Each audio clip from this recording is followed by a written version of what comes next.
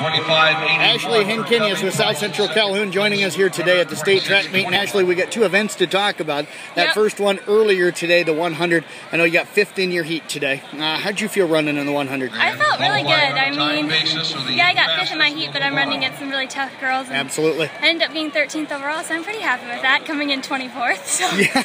I mean, what do you think was the difference for you down here today?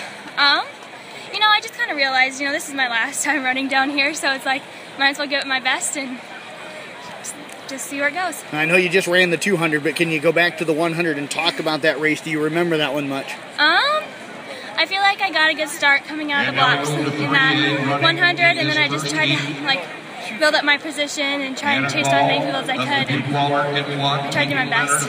How did you get yourself prepared kind of in between the 1 and the 200? I know you wanted to stay loose but stay cool at the same time. Able to do that? Yep, I was able to do that. I went up and sat in the stands, got out of the sun. You know, it's really hot down here in the sun. It's nice and cool up there. And I just kind of stayed stretched out and kept drinking water and ate some more stuff just to stay hydrated and keep my energy up.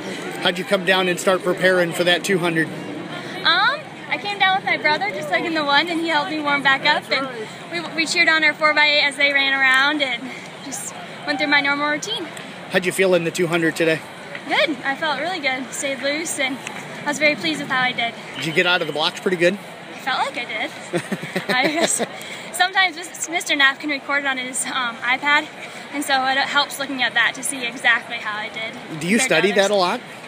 We do at practice and stuff. Okay. Just analyzing technique out of the blocks, because that really cuts down quite a bit of tenths of a second. You know, it doesn't seem like a lot, but it is in the shorter distances. Where did you feel your best in the 2 today?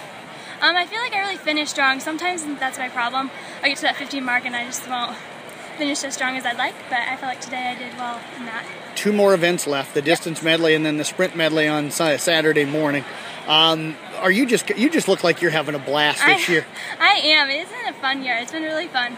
We've had a lot of success in all of our sports, so I have nothing to complain and no regrets. So I'm just hoping to end it all on a good note. Well, Ashley, I appreciate you taking the time to do a double interview. Look forward to catching you at the distance and sprint medley as well. Best of luck coming up. Thank you.